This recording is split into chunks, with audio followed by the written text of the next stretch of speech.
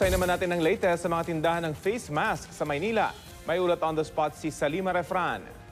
Sam? Ravi, nagkakaubusan na nga ng ibinebentang surgical mask dito sa Bambang sa Maynila.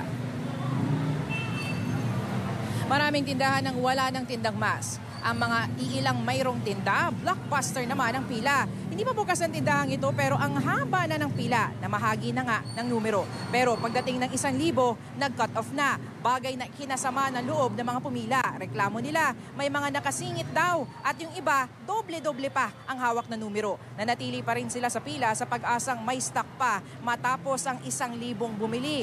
Pero ang mga may numero, inip na. Marami sa kanila hindi na pumasok sa trabaho at eskwela, makabila lang ng mask. At dahil sa dami ng tao, tumawag na ng mga taga-barangay at mga pulis. Maya-maya pa inanunsyong 1 box lang kada numero ang ibebenta. Hindi raw bebentahan yung mga walang numero. Narito ang pahayag ng ilang nakapanayam namin kanina. Marami po sila, kaya hindi po namin alam kung aabutin pa. Magkita sa wala o meron. Magbabakasakali, siyempre nag-aangal ka makabili.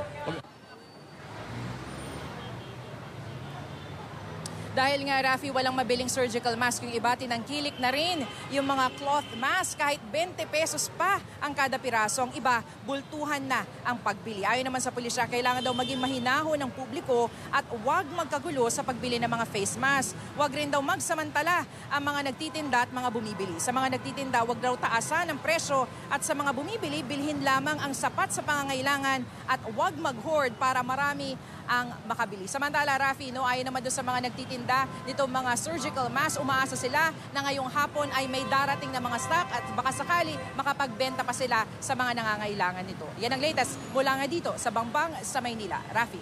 Maraming salamat, Salima Refran.